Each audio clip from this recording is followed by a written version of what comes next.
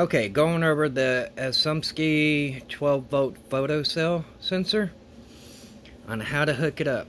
Okay, first off, I'm running 12 volts, 11.8, close enough. Okay, how to hook it up. Your power coming from your 12-volt supply is going to be soldered onto there. Positives on top, negatives on bottom. Okay, your negative. Also, you need to run that to the negative port of your lights.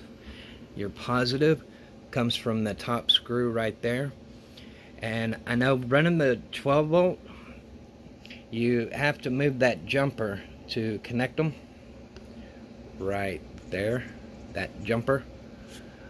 When it arrives, it's moved over to where it's not connected. Photo sensor, of course, right here, and when you cover it, it lights up, off, on, and that light turns green too when it's on. But yep, yeah, it took me a while. When I originally hooked it up, I hooked the power up to the side over here with the screws. Yeah, that didn't freaking work.